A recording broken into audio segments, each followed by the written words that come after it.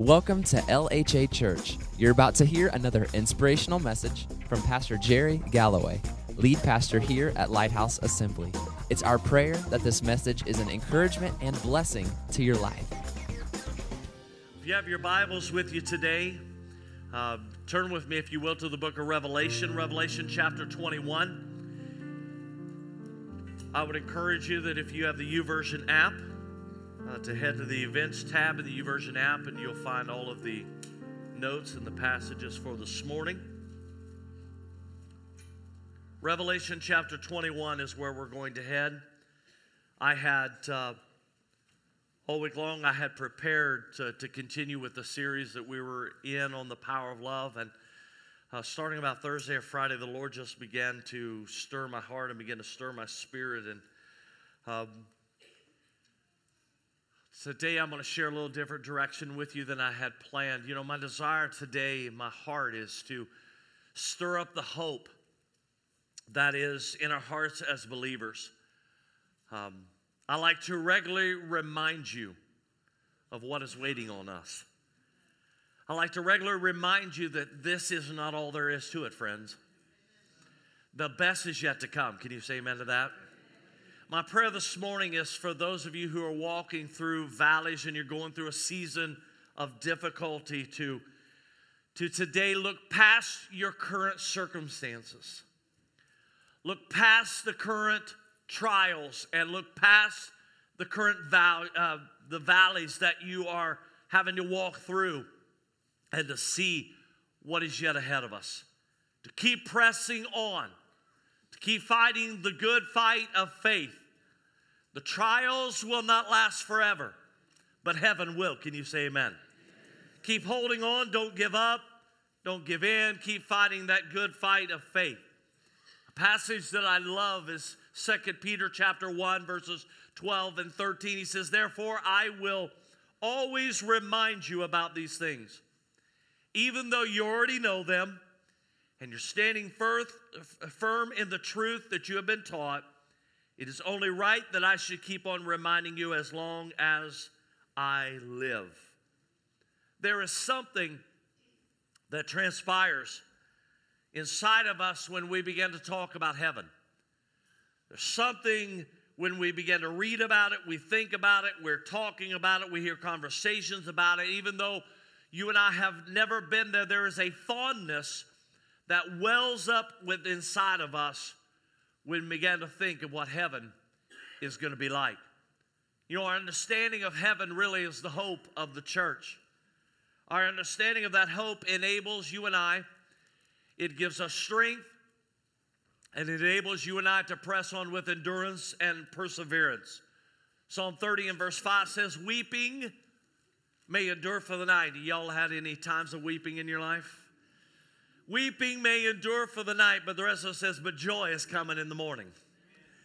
This is not all there is to it, friends, and I want to encourage you that if you know Jesus Christ as your Savior, you know Him to be the Lord of your life, I want to remind you today that the best of your existence is yet ahead of you. Revelation chapter 21, over the years I have shared from this passage several times, and there's probably no greater description of heaven, no greater condensed description than we can look at it except Revelation chapter 21. And this morning I want us to begin walking through this 21st chapter to see what God has to say about this place we know as heaven.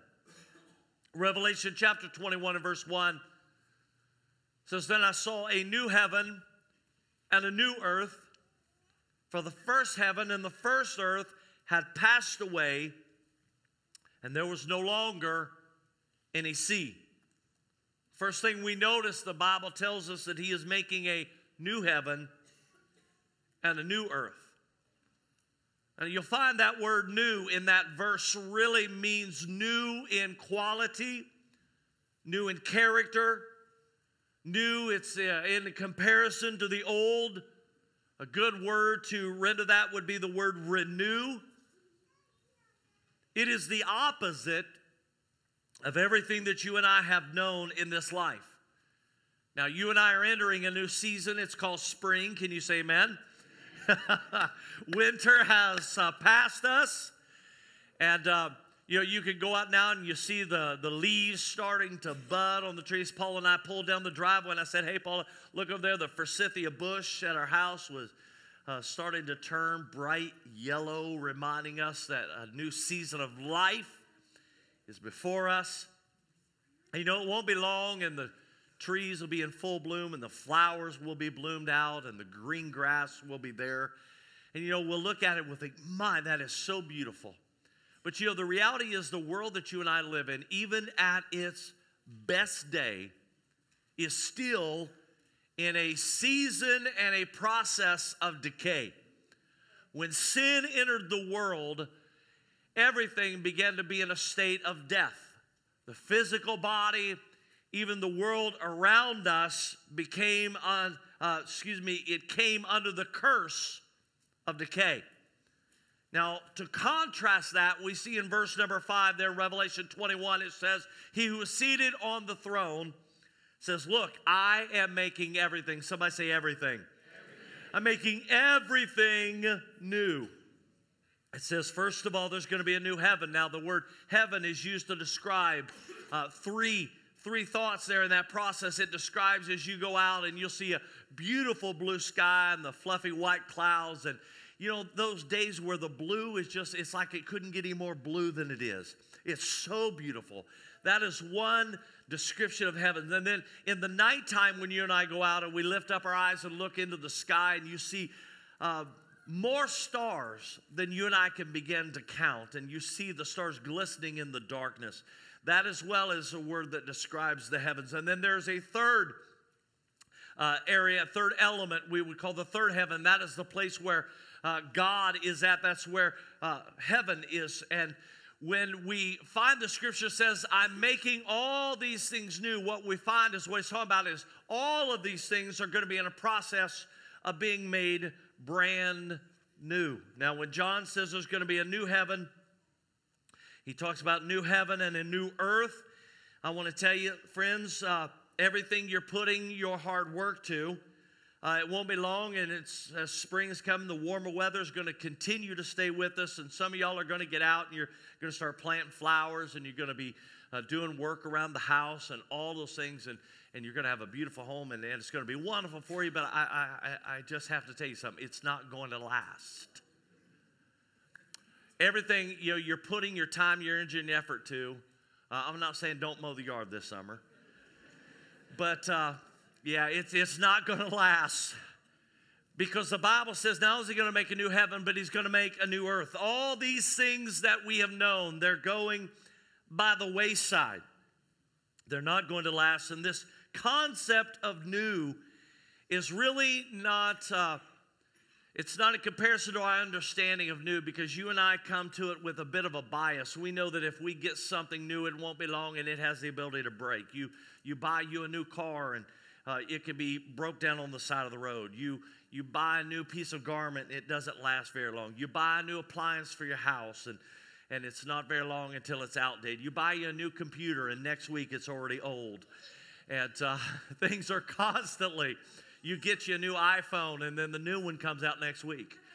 It doesn't matter when you get it. When you get it the next week, the new one comes out. It's just the way it works. And we know everything in this world is aging. It's getting old. It's in a continual state of decay. I want to tell you something. When we begin to talk about heaven, heaven is not going to be anything like what you and I imagine on this earth that we live in. Nothing in heaven will ever get old. Nothing in heaven will ever be affected by the curse of sin. It is a brand new concept, really, for you and I. It won't ever change. It's like when we get to heaven, everything will be in this perpetual state of newness. There's never a day where it's a day old. It's always in this state of being new. Now, look at verse number 2. He says, "And I saw the holy city, the new Jerusalem, coming down out of heaven from God, prepared as a bride, beautifully dressed for her husband." Now, the new Jerusalem is going to be the new city that God is preparing for us. There's 4 things I want you to notice about that city right here in the text. The Bible tells us, first of all, that it is a holy city. It's a holy city. It's a city that's pure. It's a city that's righteous. There won't be any lying politicians in heaven. There won't be any media that lies. There won't be any fake news in heaven. It'll all be new news. We're going to a place, friends, that is not like anything you and I have ever experienced on this earth. There will be no more crime. Nobody's going to steal from the neighbor. Nobody's going to defraud their neighbor. Nobody's going to be cheating on the clock for work. Nobody's going to be doing anything that has anything to do with sin. It's going to be a holy city. Now, imagine for a moment with me, if you will, what a holy city would be like. All the things that you and I have experienced difficulty with and negativity with in this earth, it'll all be gone. It's all going to be gone. It's a holy city, nothing sinful, nothing ungodly. Imagine a place like heaven's going to be. Next, the Bible says, not only is it a holy city, but it says it's from God. The scripture says, I saw the holy city, the new Jerusalem, coming down out of heaven from God. The book of James says that every good and perfect gift comes down from the Father above. Let me tell you, if you've got anything good in your life, if there's any area of your life that you can put your finger on and say, it's good, it's from God. It's not because you worked overtime and bought it. It's not because you earned something. It's not because somebody else did something for you. Every good, notice that the Bible says every good and perfect gift comes from where? The Father above. God is a good God, and He wants to bless His people with good things. Can you say amen? Not only to say it's from God, but it's been prepared by God. John chapter 14, Jesus said, I am going to prepare a place for you. And if I go and prepare a place for you, I will come back again and receive you unto myself, that where I am, there you will be also. God is preparing an incredible place for us, friend. It's better than anything you can imagine. Your eye has not seen, and your mind has not comprehended the things that God has prepared for His people. But I'm here to tell you, the best is yet ahead of you. The best is yet to come. Then we find John tries to put into words what he's saying. He said, is prepared as a bride, beautifully dressed for her husband. What John is saying is this place is going to be so beautiful, so incredible. It's going to be anything but ordinary. Now, next thing that we see is that the Bible says that heaven is a place where God is near. Look in verse 3. He says, and I heard a loud voice from the throne saying, look, God's home is now among the people, and He will dwell with them, and they will be His people, and God Himself will be with them and be their God. Look at verse 7. Those who are victorious will inherit all this, and I will be their God, and they will be my children. The thought of God dwelling is the picture of how God has dwelt with us throughout human history. In the Old Testament, God was said to have resided on the mountain called Sinai, where His people were. Later, His presence was to have dwelt in the tabernacle. And yet, even later, His presence filled the area in the temple behind the great veil. Man couldn't go into God's presence. God's presence was too strong. He couldn't go into God's presence and live. Then in the book of Revelation, we find that God is seated on a throne in heaven. These images have always caused us to picture God at a distance. God at a distance from His people. Now we know in the beginning of time, you look in the book of Genesis, Adam was created. They're there in the garden. It's Adam and Eve is there, but also we find God is there with them. And what we find is that God is about once again to restore His relationship with mankind. Our dwelling will now be with God, and He will live with us. Now, I want to tell you something. If you think, last Sunday we had an incredible time in the presence of the Lord here in church, but you haven't seen anything yet compared to what we're getting ready to have. You see, when we came in last week, I heard reports all week long from people on Facebook said, man, wasn't Sunday morning incredible? And I had people, I'd pass by and they say, man, the Lord they said, that was just for me today. Well, I want to tell you something. That you may have experienced one side of him last week, his love and his grace and his mercy for you. But listen, when you get there, everything that makes God who he is will encapsulate us, and we will be inundated with everything that makes him who is his holiness, his peace, his love, his mercy, his grace. Any characteristic you can think about God will totally encapsulate you, and you will be inundated with everything that makes God who he is. It won't be like, oh, I get to go to church and maybe God will show up. Listen, we're going to a place where he's already at, and we're going to be with him forever in his presence, and we're never yet going to leave his presence again. For years, there was a passage of scripture that I had a great deal of difficulty understanding. It was Psalm 116 and verse 15. It says this, precious in the sight of the Lord is the death of his saints. Some of the passages said the death of his faithful servants. Now, I'll be honest with you, I struggled with that passage because I would stand at the caskets time after with loved ones, losing a loved one, and it felt anything but precious. I saw as loved ones had to say goodbye, and saw them as they would get in their automobiles and they would leave a cemetery and leave that loved one there at the graveyard. And I said, Lord, I don't understand, because there's nothing about this that seems precious. But yet the word of the Lord says precious in the sight of the Lord is the death of his saints. And I felt like a couple of years ago the Lord spoke to my heart and he said this, you know what? Death for God is nothing like it is for you and me. When we see death, we see it as an end. God sees it as a beginning. When you and I see death, we think it's all over. God says it's just beginning.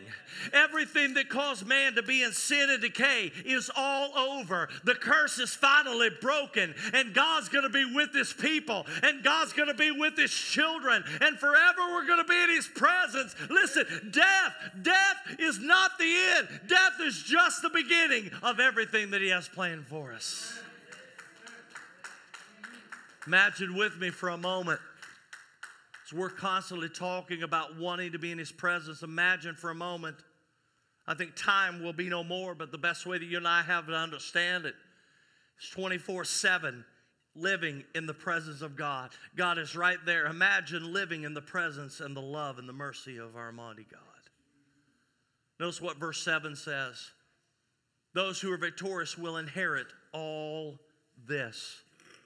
Now, on this earth, we understand an inheritance. Every one of us will inherit all these things. It's not like, okay, y'all are over here and y'all been good this week, so you're going to get more than somebody over here. The Bible says you're going to inherit all these things. Look at your neighbor and say, it's all mine. We're going to inherit all these things. Heaven is going to be what it is because of the nearness of God. We'll be enveloped by everything that makes God who he is. Now, it's going to be great with his presence, but let me tell you, thirdly, heaven is going to be an incredible place because it's going to be absent of the curse of sin. Verse number 4 says, he will wipe away every tear from their eyes. There'll be no more death or mourning or crying or pain, for the old order of things has passed away. Notice that God himself will wipe away every tear from their eyes. God will do it. Not an angel, not another saint, not another believer. God himself will wipe away the tears from our eyes. It has been said that tears are symbolic of the pain of life on this earth. The things which have broken our hearts, shattered our dreams, things that have disappointed and disillusioned us, things about which we silently anguish on the inside. The curse, what we found is the curse of sin. The curse has caused mankind much heartache in this life. Everything that has caused us tears will be gone. God, let me tell you something. God is always aware of tears in his people's lives. The Bible says in Psalm 56 and 8 that God collects our tears in his bottle. Friend, there's not a time that you cry that God doesn't see it. There's not a time you cry that God doesn't care about it. You may say, well, nobody cares about my circumstance. Listen, friend, you can't ever live a day of your life and ever say, God doesn't care about where I'm at today. He cares about everything that touches our life. But there's coming a time when God is going to come up to you for the last time and He's going to wipe away every tear from your eye. It'll bring an end to the things that have caused tears and sorrow. One of those areas, the scripture says, is no more death. No more death. Think about that for a minute. No more funerals, no more funeral homes, no more caskets, no more viewings, no more separation, no more parting, no more having to stand by the grave of a loved one and say goodbye. If there is no more death, then friend, there's no more things that cause death. No more sickness, no disease, no cancer. No more tests to be run. No more doctor's office. No more prescriptions. No more of all the things. No more back pain. No more joint pain. No more days you get, nobody get out of a chair in heaven and go, oh.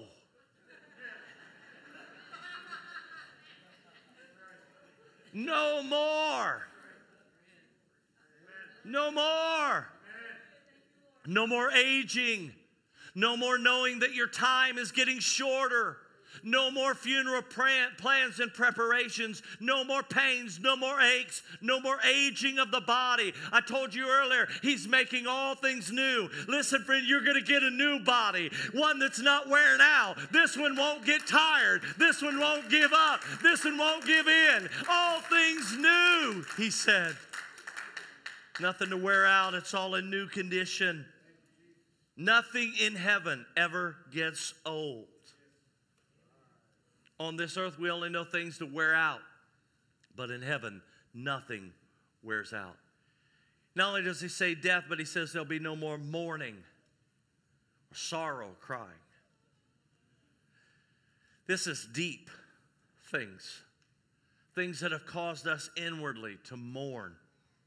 Think about that for a moment, if you will. Think about the things in this life that have caused you sorrow.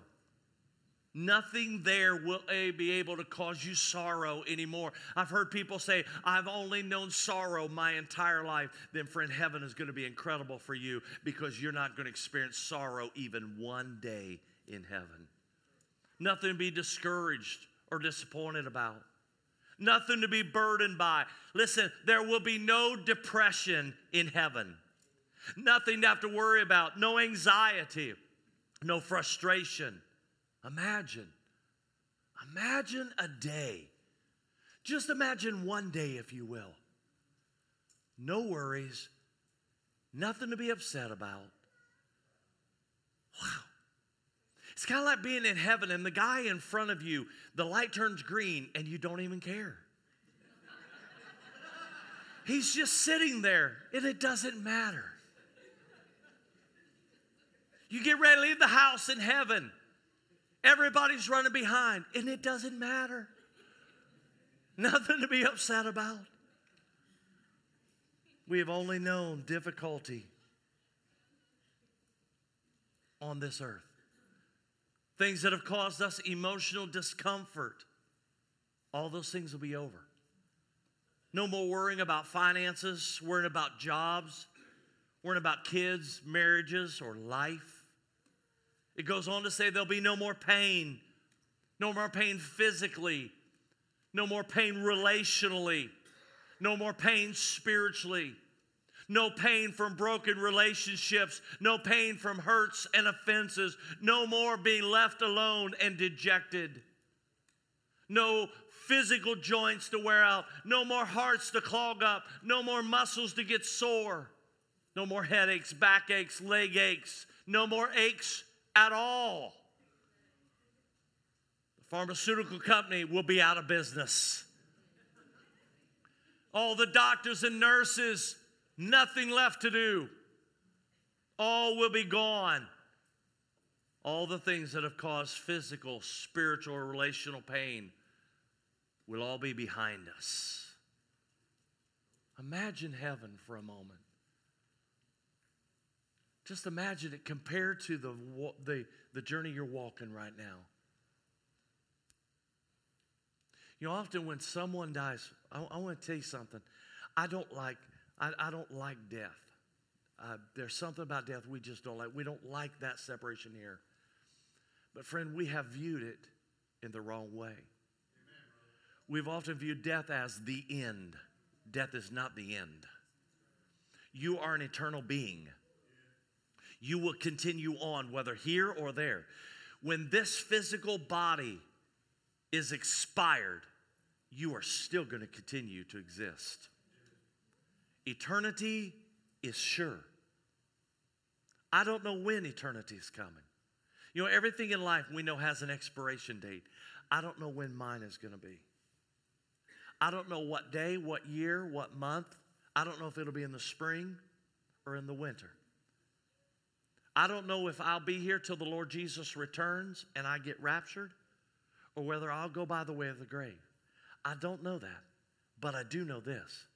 There's a 100% chance that I'm going to step into eternity. And there's a 100% chance that every person in this room, you're going to step into eternity. People say, well, I don't want to think about it. Friend, it won't stop it.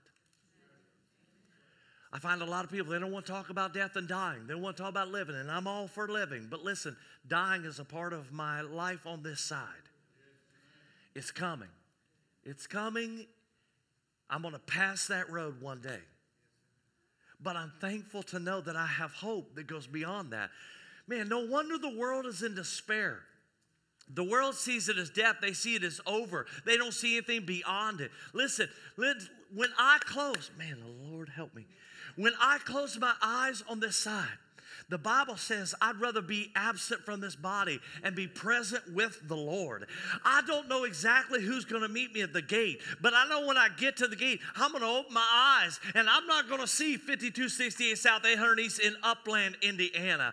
But my address may be 101 Gloryland Way. I don't know what it's going to be, but I know when I open up my eyes, it's not going to be this state of I don't know where I'm at. I'm going to know exactly where I'm at. And I know the one. I've never seen Jesus with my eyes, but I'm pretty convinced when I see him and I lay eyes on him the first time, I'm going to know who he is. Listen, friend, that's the hope that you and I have. That's the hope that you and I have. Just a little less than 2 years ago, we laid my father to rest. There's not a day of my life that I don't think about my dad. There's many times I have dreams about him. In fact, I told Paula just the other day, about a week ago, I had such a real dream of my dad. My dad's been in heaven with Jesus just short of 2 years. But you know what? There's coming a time I'm going to see my dad again. And this time, I'm never going to say goodbye again. This time, it's not going to end. This time, this life, I watched my father walk through Alzheimer's, and I watched Alzheimer's rob my dad from the man he had always been. Listen, Alzheimer's won't have any power on my dad in heaven because he got a brand new body, a brand new mind. He's brand new all over. And I want to tell you, when I get there, there won't be any of that for me either because it's going to be brand new. And friend, the hope for you today is you can know that you're going to be brand new in heaven, and you know that the best is yet ahead of you. I want you to notice something, though, in the passage. It talks about all of these incredible things we're going to see. But notice what verse 8 says. Notice what verse 8 says. Verse 8 tells us that not everyone is going to be going to heaven. It says, but the cowardly, the unbelieving, the vile, the murderers, the sexually immoral, and those who practice magic arts, the idolaters and all liars, they will be consigned to the fiery lake of burning sulfur. For this is the second death. Now, this is a truth that I'll be honest with you, we wrestle with. Because when I think about heaven, my heart rejoices. I told you earlier, there's even though I've never been there, there's a fondness that fills my heart when I talk about heaven. But when I think about the fact that not everybody is going to be going, no wonder there's sadness on this side. No wonder there's things that concern us on this side. You know, we can understand. I think most of us, we are an atonement-conscious society, and we can say, you know what, I can understand maybe why the murderers and the sexually immoral and those who practice the magic arts, and we can rationalize that, and we say, okay, I can understand that. But listen, the Bible also says the unbelieving. Some of y'all have incredible neighbors. They're great people. Some of you have family members. They're great people. They do anything in the world for you, but they are unbelieving.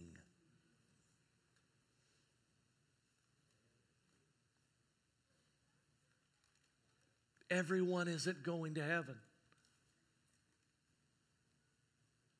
Just because you sit on a church pew does not promise you heaven. Just because you may work for the church and you may give in the offering plate and maybe you've done good things and you've been a good person and you've helped your neighbors and you've helped other people and you've done all these good things, friend, does not mean you're going to heaven. There's only one way to heaven. There's only one way to heaven. The Bible says, broad is the way that leads to destruction. Narrow is the way that leads to eternal life, and only a few find it. There will be those who, friends, will not experience the things you and I have testified about, and really our hearts have testified and bore witness with this morning. There's some that are not going to experience those things. Scripture is very clear. 1 John chapter 5 and verse 12, it says, whoever has the Son, talking about Jesus, whoever has the Son has life. Whoever does not have the Son of God does not have life. John 3 and 18, whoever believes in him is not condemned, but whoever does not believe stands condemned already because they have not believed in the name of God's one and only Son. John 14 and 6, Jesus said, I am the way, the truth, and the life. No one comes to the Father except through me. Acts chapter 4 and verse 12, salvation is found in no one else. For there is no other name under heaven given to men by which we must be saved. Please hear me for the next few moments. Friend, there's only one way to heaven, and that's through salvation in Jesus Christ. I believe you may be a good person. I believe you do anything to help anyone. I have some personal friends. They're just great people. I like to be around them.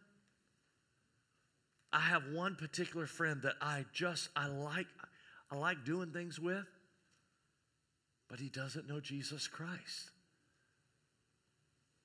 And every day I pray for him. Because I don't want to experience just good things here. I want to experience the great things that are yet to come. There's only one way. Going to church, friend, is not the way. Going to church is the good thing and the right thing in your life. You need to be around a body of believers. But just coming and sitting in the church, friend, will not make you ready for heaven. You can even give in the offering plate. It won't make you ready for heaven. You can try to do good things for the church, and we appreciate good things that you try to do. But listen, don't do them to try to think it will get you heaven, because it will not. Nothing will gain you heaven except salvation through Jesus Christ. Jesus Christ is the door to heaven, and you must walk through that door. There's no back door. There's no plan A, plan B. Salvation is found in no one else but Jesus Christ. He said, I am the way, I am the truth, and I am the life. It's found in Jesus Christ. Friend, whatever you do, don't miss heaven. Whatever you don't get accomplished in this life, make sure you accomplish being ready for heaven. The truth is, I want to live. This year I'm going to turn 50 years old. I want to live way more than 50. I kind of like this living thing. I want to live a long time. I'm okay if I live to be 100. It's that much longer I stay around to aggravate my wife. I'm okay as long as I live. But you know what? As much as I enjoy living life, the truth is, friend, this may be, I'm just telling you honest truth, this could be my last Sunday here. There's no guarantees. No guarantees of my life. I can't promise you I'll be here. And friend, you can't promise me that you'll be here next week either. And so I want to ask you, all these things we've talked about heaven and all these things we want to experience about heaven, are you ready for heaven? Are you ready for heaven? You say, well, you know what? When I was a kid, I came to church, and I'm asking you today, are you ready for heaven? Are you ready for heaven? You say, well, I was baptized as a kid. My question to you today, are you ready today for heaven? You say, I've done a lot of good things in my life, Pastor. I'm asking you today, are you ready for heaven? You may say, you know what, Pastor? I've been in this church for years. You may say, I've spent all of my life being in church. But my question today is, are you ready for heaven today? Today. Today. Would you please bow your heads? My Father and my God, today I call upon you. God, and I call upon you right now, Father, for this moment that we are in this room. I pray right now in the name of Jesus, Father, that you would speak to every heart and every life and every person that's in this room. Lord, you know us by name, and there's nothing about us that you aren't aware of. Father, I pray today for those that have walked into this room, and Lord, deep in their heart, there's a concern, and there's an agitation on the inside because they're not quite sure. They're worried. They're concerned about heaven. Lord, they're concerned that what tomorrow could bring for their life. And they're concerned that if today were their last day, that they might not be ready. They've been good people and they've done good things, but all those things laid aside, they're just not sure they're ready for heaven. Oh, Jesus. Jesus, would you just speak to the hearts of all men and women in this room? Lord, if broad is the way that leads to destruction, there's so many that are on that path. Father, I pray, Lord, there not be a person in this room today that dies without Jesus Christ. Lord, I pray every person in this room to be saved and ready for heaven and to know beyond the shadow of a doubt. I pray every person in this room would know beyond the shadow of a doubt that they're ready for heaven. But Father, I pray today, if there are any that aren't sure, Lord, I want to give them an opportunity today to be sure. Father, I pray that you'll speak to each heart. Speak to each life now, I ask. Speak to each heart. In Jesus' name I pray. Would you please keep your heads bowed, and believers to be praying right now for this moment that we have together. Friend, if you don't know Jesus Christ as your Savior and your Lord, I want to talk to you for a moment this morning. If you don't know beyond the shadow of doubt that you're ready for heaven, friend, you don't have to live your life that way. You don't have to live your life wondering, am I ready for heaven or not? You can have the hope that I was talking about earlier.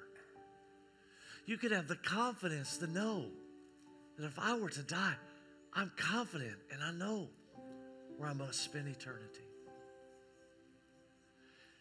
I'd like to have the opportunity this morning to pray for you right where you're at. Never going to embarrass you.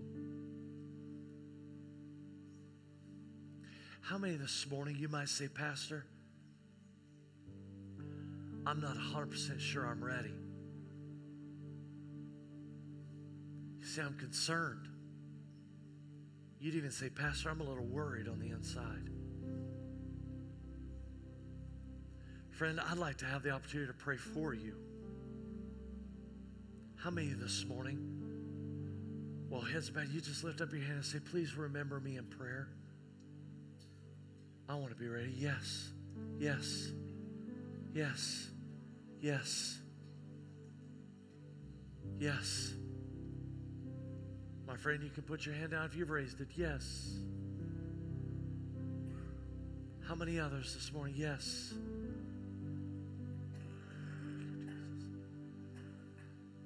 How many others this morning? You join these that have already lifted their hand. I'm just not sure, Pastor, and I want to be sure today. And you just lift your hand with these others and just say, please remember me in prayer. Yes.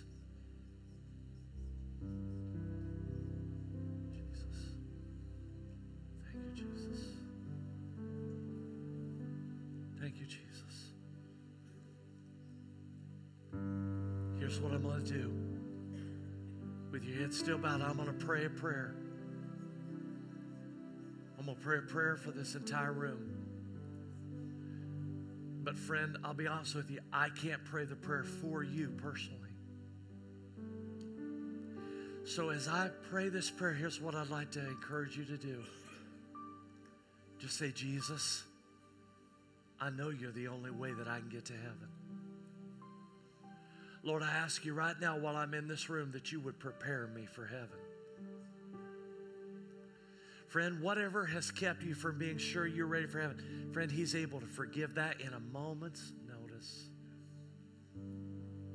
Whatever it might be, friend, he can do it in a split second, right where you're seated. You don't have to do anything except just talk to him. So while I pray this prayer, friend, if you lift your hand, would you just say, Lord Jesus, make me ready for heaven. Lord, forgive me and make me ready. Father, right now in Jesus' name, I know, Father, you're in this room. And I know, Lord, it's your incredible love that's drawing all of us to be in right relationship with you. Father, I pray for my dear friends that have lifted a hand this morning. Lord, remind them how much you love them and how much you care for them and, oh God, all the incredible things you have in store for their lives. I pray, Lord, this morning, right now while I'm praying, Lord, I believe they're talking to you. Lord, I believe you're listening. You can hear them as they're talking to you. Lord, I pray that forgiveness would come where forgiveness needs to be. Lord, I pray in the name of Jesus, you'll bring them into right relationship with you. Lord, I pray that you will do in a moment what a great amount of works can never do. I pray, Father, you'll fill them with confidence to know that you're the one that makes them ready for heaven. And in doing so, Lord, I pray you'll fill them with confidence that they can leave this place today knowing that they're ready for heaven. God, I know you can do it because you did it in my life. And I know you'll do it for them today. So, Lord, each one of these friends, and God, I pray for the ones who didn't lift their hand, but they're still calling on you right now. Thank you, Jesus, for mercy and grace. Thank you, Jesus, for what you're doing in their hearts. Thank you for what you're doing in their lives. Father, I trust you to take really good care of these people that lifted their hand this morning. I trust you, Lord, to do what's needed for them. And I place it all, Lord, in your hands. And Lord, I give you thanks for these things in Jesus' name. Amen. Let me tell you something, friend. You don't have to do anything else to earn heaven. Jesus has already done the work for you. The Bible says if we call upon him, the Bible says if we believe in our heart that God has raised Jesus Christ from the dead, we can be saved. 1 John 1:9, if we confess our sins to him, he's faithful and just to forgive us of our sins and cleanse us from all unrighteousness. He's able, whatever it would be that would keep you and I out of heaven, he is able, he is stronger to take care of all those things, friends, when we lay those things at his feet. Would you stand with me this morning in closing? I'd like to do one more thing before we leave. I told you a few minutes ago that I have a good friend of mine who doesn't know Jesus Christ. I pray for him often, and I talk to my wife. I tell her that I want to see him saved. Probably one of the happiest days being his friend will be the day that I know when he receives Jesus Christ as his Savior. I know you have friends and loved ones too that are unsaved. And how many of you, just by lifting your hand, you say, I have loved ones or friends that don't know Jesus? Would you just keep your hand raised? And I want us to pray right now. Would you just, right where you're at, would you just begin to call their name out before the Lord? Father, I pray right now, Father, for the men and women right now that have a hand raised. And they're praying for friends and loved ones. I pray for my friend today. God, you know right the room where he's at. Lord, I know you've already been dealing with his heart, and I pray, God, you'll continue to deal with his heart. God, I pray for the day when he comes to know you as his Savior and Lord. Father, we pray today for sons and daughters. We pray for husbands and wives, mothers and fathers, brothers and sisters. God, we pray today, God, our families would be saved. We pray for our families to be saved. We pray for our neighbors to be saved. We pray for our co-workers to be saved. Lord, I pray that you'll send, God, if it's our kids, send a new neighbor in. Send a new neighbor that'll share the gospel with them. God, if it's a loved one, send somebody in the workplace, God, that can share the gospel with them. Lord, often our words fall on deaf ears. But I pray, God, you'll speak to their heart because, God, they can't get away from you. God, when they lay down at night, you're there. When they're in the car, you're there. Wherever they go, God, you're there. Lord, I pray that you'll speak to their hearts, soften their hearts. God, whatever it takes, we don't want our loved ones to be lost. So, Lord, we lift up today. We lift them all up. God, we pray they'd be saved. And, Lord, as we pray that prayer, I pray, use us. Use us. Use us. Because, Lord, as we're praying, send somebody to minister to my family. Lord, we may be the one that you want to use for somebody else's family. So, Lord, help us always to speak up for the gospel. Help us always to share the hope we have in Jesus Christ. Help us to not be backwards about answering about the faith that we have in Jesus Christ. Lord, would you use us? Lord, I pray in the name of Jesus that all of Grant County would be saved. I pray it'll be hard to live in Grant County and not go to heaven. I pray, God, that there'll be salvation. It'll go up down every one of our streets. I pray, God, it'll fill our schools. I pray it'll fill our government buildings. I pray it'll fill our workplaces. I pray, God, there'll be a mighty rush of men and women being saved and coming to the knowledge of Jesus Christ. I pray that lives will be turned around and transformed by the power of Jesus Christ. Lord, I believe you can do anything. I believe nothing's too hard for you. That's why I ask, God, let everybody in our county be saved.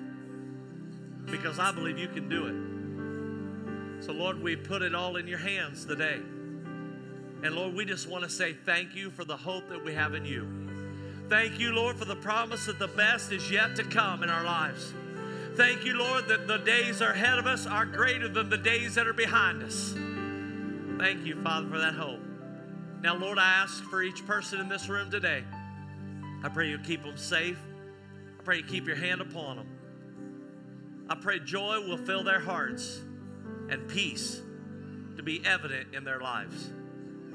I pray, God, you will withhold no good thing from them. In fact, I pray, Lord, that you will work all things together for the good in their lives, I ask. Father, I trust you for it, and I believe you for it.